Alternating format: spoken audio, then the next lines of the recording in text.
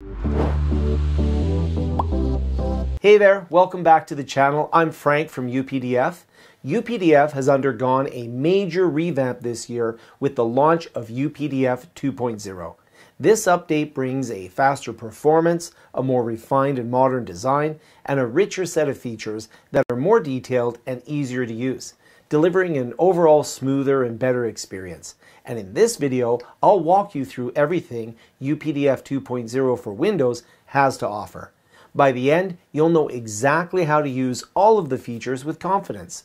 Don't have the latest version of UPDF on your computer yet?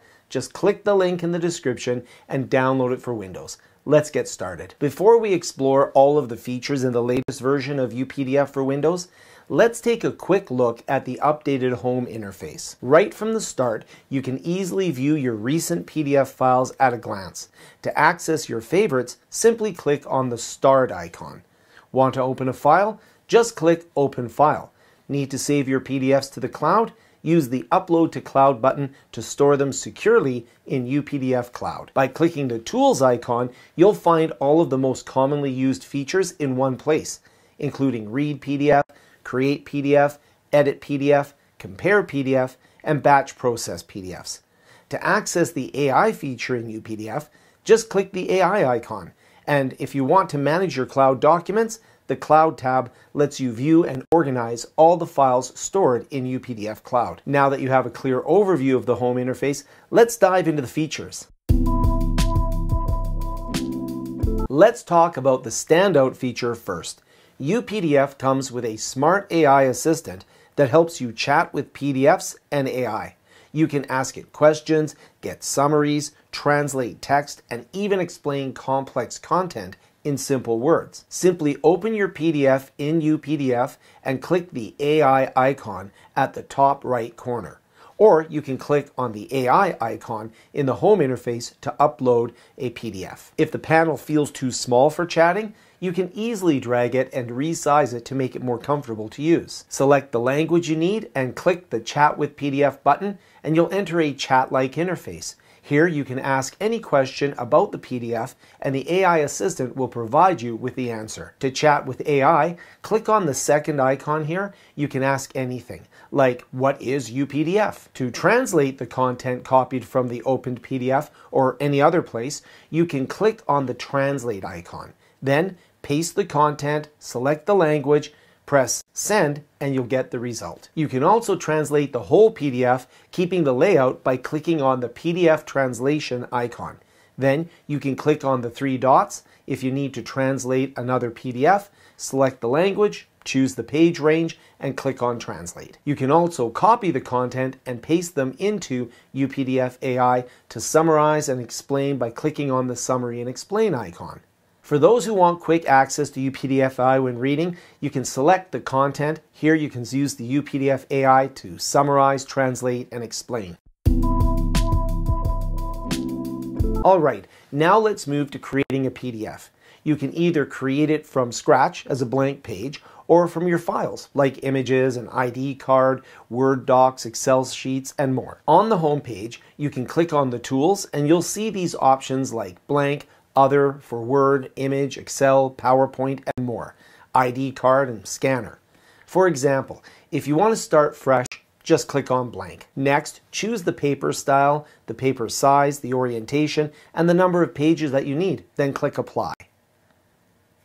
And that's it. Your brand new PDF is ready to go. PDF editing, the most commonly used feature of UPDF. You can edit and all of the different elements in your PDF, including text, images, and even links. Go to Tools after opening the PDF, then click Edit PDF and upload one PDF. It'll open up the editing toolbox. And in editing mode, you can click on the text you'd like to edit and add new text or remove whatever you'd like. You can click on the three dots in the pop-up window to set the Properties panel. Similarly, you can edit images and links using these options. To add new text, images, and links, just click the buttons above and you can add them in. To edit the watermark, click Watermark in the tools and then use these options here to add, edit, and remove watermarks. You can change the background of your PDF page. Just go to Tools and click Background. Then click Add Background and choose any given preset.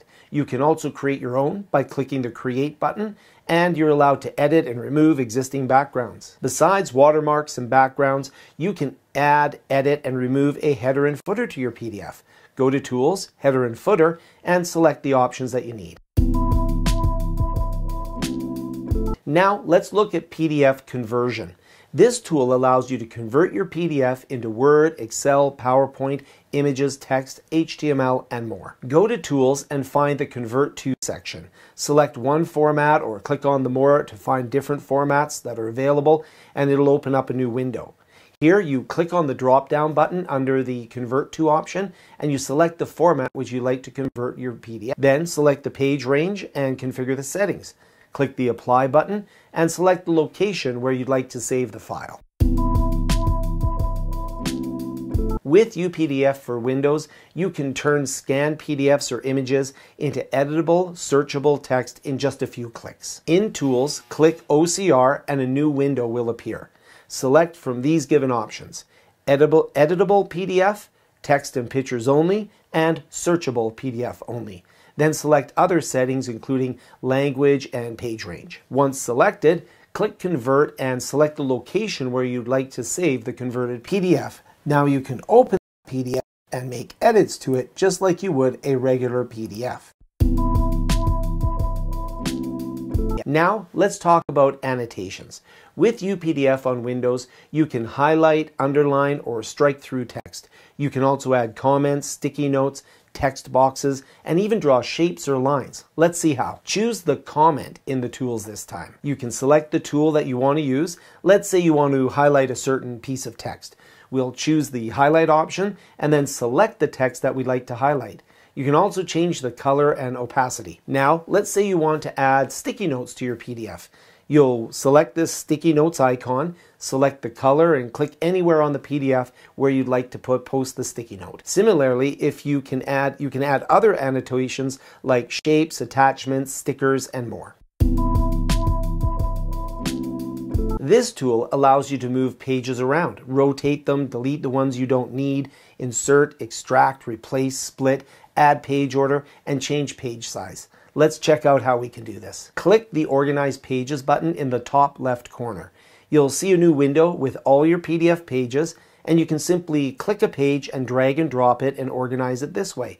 And if you'd like to, you can insert, extract, replace, shift, split, and more, using all of the options given above. If you want to split a single page, you can close the Organize Page features and go to Tools, then select Split from the list of features. Click on the Split Pages to choose the split template, or you can configure the relevant settings from the right side panel like Split Method and Reading Directions, and then click on Apply to split the pages. To crop pages, click on the Crop Pages button in the Tools, and then select the size unit or drag to adjust the size. Then just click on Apply. Let's look at how we can create and edit PDF forms. UPDF for Windows also lets you create and edit PDF forms. You can add texts, fields, checkboxes, drop-downs, and buttons. Whatever your form needs, here's how. Go to Tools and click Prepare Form. You'll see multiple options at the top menu bar. Let's say you want to add a text field to your form. Select it and draw a box with your cursor where you'd like to add it. Similarly, if you can add other elements like a checkbox, drop-down menu, and more. UPDF for Windows comes with a batch process tool. It's very useful, especially when you're working with a lot of files. No need to open files one by one. It has many options like batch convert, batch merge, batch OCR, batch compress, batch create, and more. The steps to use these tools are the same, so let's take batch convert as an example. First, open UPDF, and on its home page, click on the tools and you'll be able to find batch PDFs. Select convert from the list. Click add files and select multiple PDFs that you'd like to convert at once. Choose the output format like Word, Excel, image, or any other. Select your options, hit apply, and that's it. Let's check out another powerful feature of UPDF for Windows, which is Compare PDF. This tool helps you find differences between two PDFs side by side. It's very useful when you're reviewing edits or checking updated files. Open UPDF and right on the home page, click Tools and the Compare button. Now choose the two files you'd like to compare. UPDF will open them side by side and highlight the changes for you. Now, let's talk about how to protect your PDFs with UPDF on Windows. You can lock your files with a password so no one can open them or change them without appropriate permissions. Here's how you do it. Open your PDF in UPDF, click the drop-down icon with the Save button, and click Protect Using Password. You'll see two options, Open Password and Permission Password.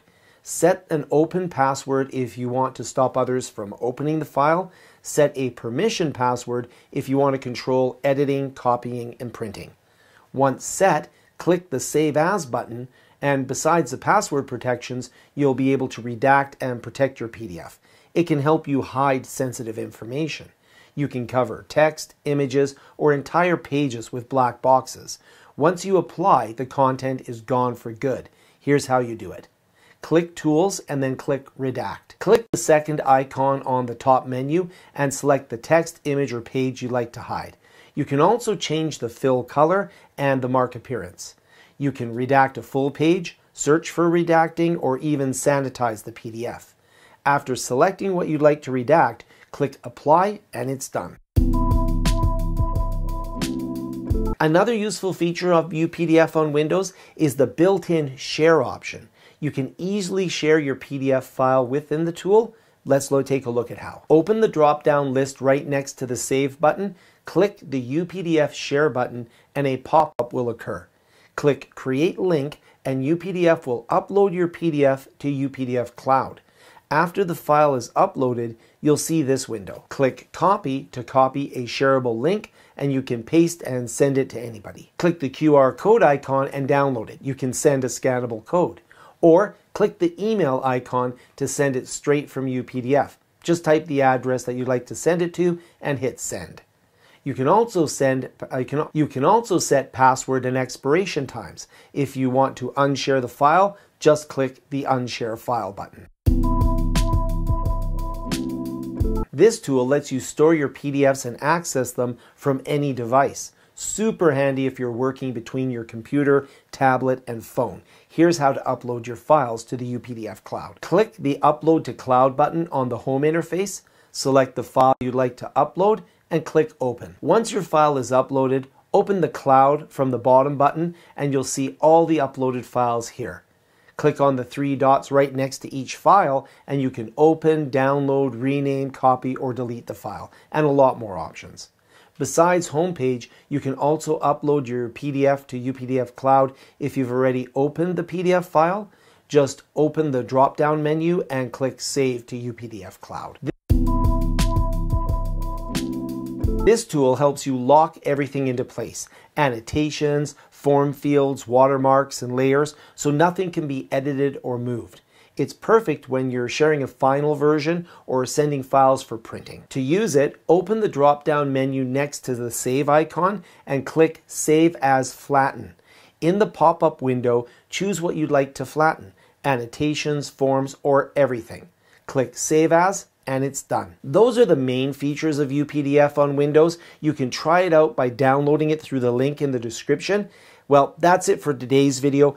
Don't forget to like, comment, and subscribe for more updates. See you next time.